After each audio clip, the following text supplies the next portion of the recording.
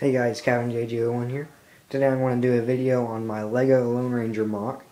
I just came back from the Brick Fair a couple weeks ago, and I did a video on how to motorize the LEGO Constitution.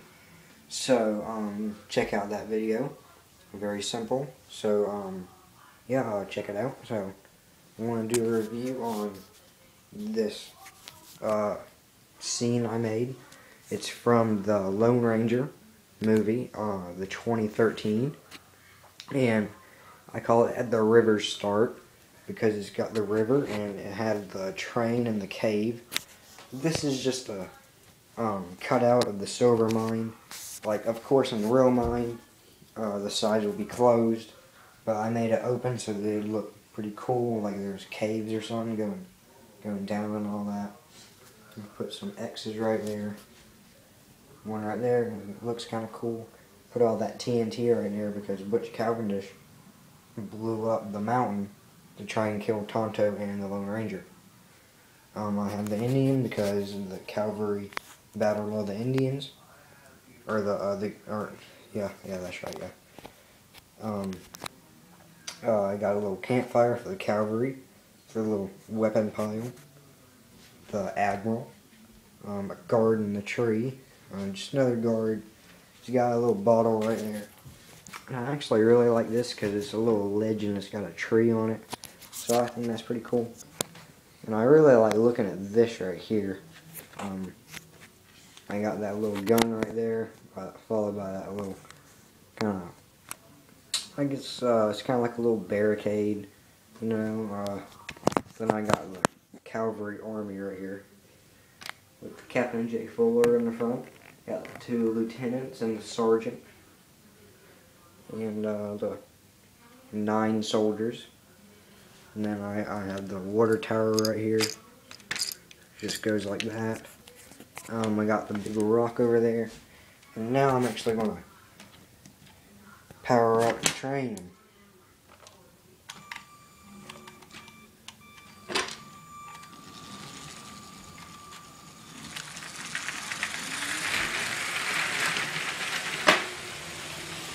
And I'm going to get over here because it looks pretty cool.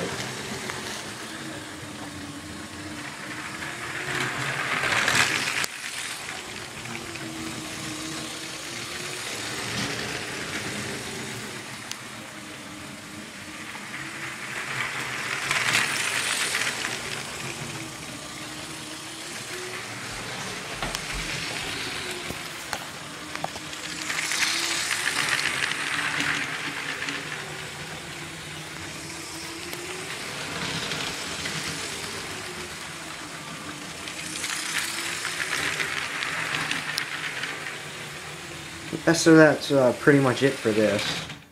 I will be buying the Emerald Knight, and I will be doing a video on that, the unboxing and all that, and how to motorize that. And I've heard that all you need to motorize the Emerald Knight is the motor and the battery box, and that's all you need for that. I haven't heard. I've heard about using the old method with the IR receiver, the battery box, the train motor, and the remote. But I'm probably just going to buy the receiver and try the old and do the old way. Of course, that's what I did with this one, and it works great. So I'm not going to do the cheap way out. So I guess that's pretty much it for this. Pretty nice, and I'm going to take all of my all these little log pieces, and I'm going to make a big train station. And I'm going to do a video on that, and I'm just going to build a lot of stuff, probably like a couple different things. Then I'm going to do videos of them, post them, and then I'm going to let you guys see which one's the best. And the top 2 I'm going to try and combine. Just don't choose this cave in the train station, because that's going to be hard. But otherwise of that, I think that's pretty much it for this. So I guess Happy building.